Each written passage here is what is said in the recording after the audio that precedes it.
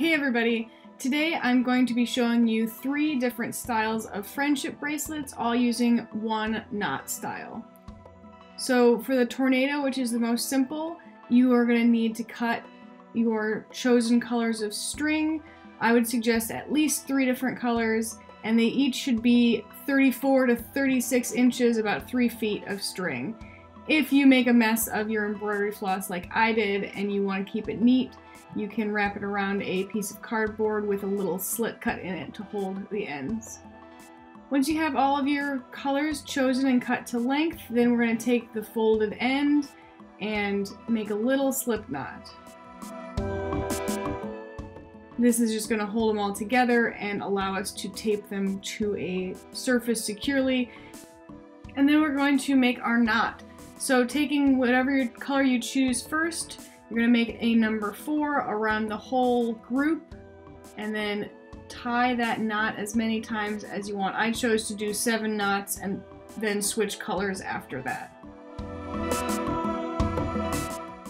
When it's time to change color, just put that first color down with the rest and take your next one and do the same thing. We're going to make a 4 loop around and then tighten up that knot at the top.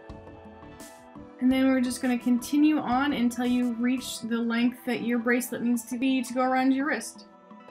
For the candy stripe, we're going to start the same way, about 3-foot long pieces of string tied in half with a slip knot and then taped down to our table.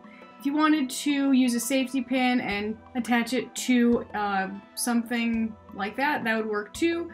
For the candy stripe, we are going to arrange all of our strings fanned out in the order that we want the stripes to go. And this can be any order. You can go one after another, doesn't matter. And then we're going to do the same sort of 4 knot, but just around 1 string at a time and twice on each one. So that's blue around purple 2 times, twice around pink, twice around the first yellow, and so on all the way down the line. And as you can see, the blue string that we started with is now on the right side, even though it started on the left. And then we're going to take what is now the farthest left string, which is purple, and it's going to do the same thing where it goes around each of the strings in order down the line. Pink first, and then the 2 yellows, and so on all across.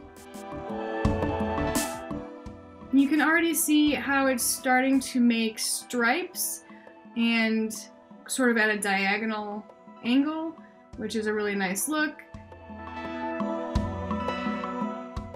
Putting 2 knots on each string really helps the bracelet to lay flat. If you just do 1 knot on each string, it wants to twist up into like a spiral. So I definitely suggest doing 2 knots on each string as you go across. Do your best to keep everything neat and keep your strings from getting tangled up, but you usually can work out any tangles that get in there as you go. And there's the candy stripe. The chevron starts out the same way. I've already cut my strands and taped them down.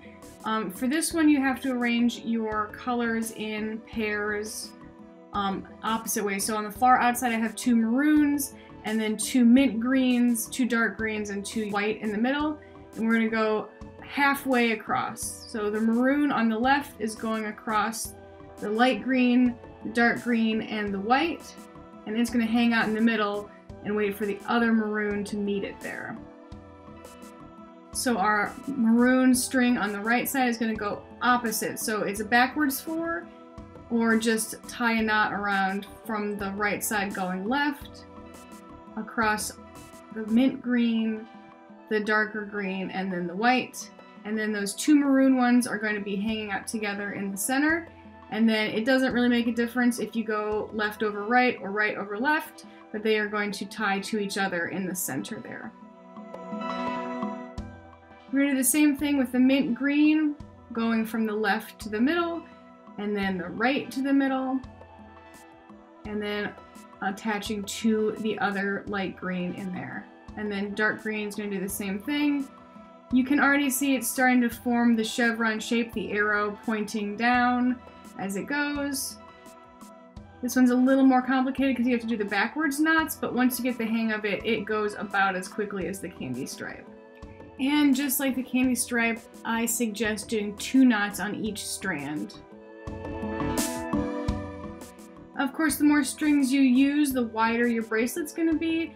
The fewer strings you use, the narrower it will be. I think that this group of 4 colors, 8 strands works out pretty well. It's a good size.